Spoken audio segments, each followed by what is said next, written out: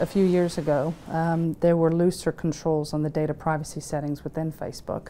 And the Cambridge Analytica group had taken some data from a third-party app developer. This third-party app developer created a tool called This Is Your Digital Life, and basically enticed people to do a check your personality type of test. And through participating in that, they enabled the company to suck down the information stored in their Facebook profile. So once they have all the accumulated data, they use that to target certain likes, certain activities, certain interests and opinions that form a profile of a particular type of user that they want to target through their campaign. And then with this type of marketing, they can tailor the campaign for advertising as well in order to try and encourage, entice, or change opinions.